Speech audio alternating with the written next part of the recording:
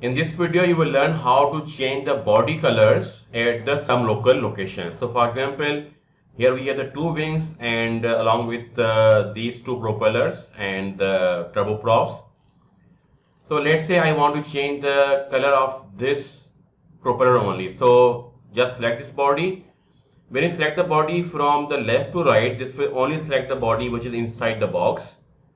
But if you move your mouse from right to left, this will select all the bodies which this box is touching. So you can see that this box was touching these surface and it was like they all are selected there. In a similar way, if I do like this, they all will be selected. But if I draw this box in this way, only this part will be selected, because the any part which is inside that box will be selected when you are going from left to right, and from right to left all the parts will be selected which are touching the dead box.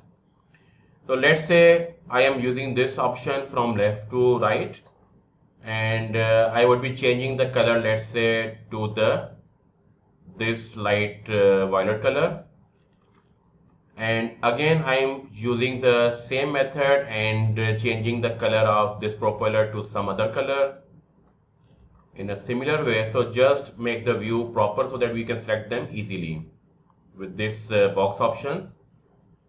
And now let's say I change the color to the orange, and this one let's say to some other color from the screen.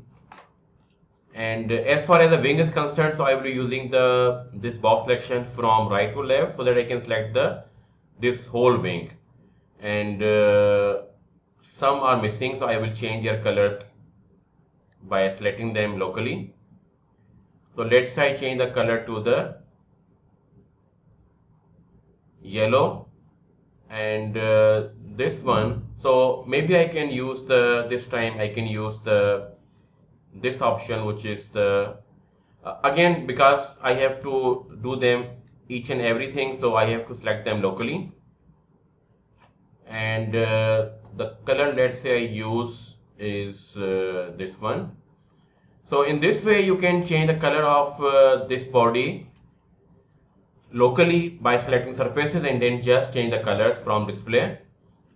Second thing is that if you want to change the how this looks like for example, I can change the color to metallic, and this will look like with some shining on the surfaces, and you can undo it.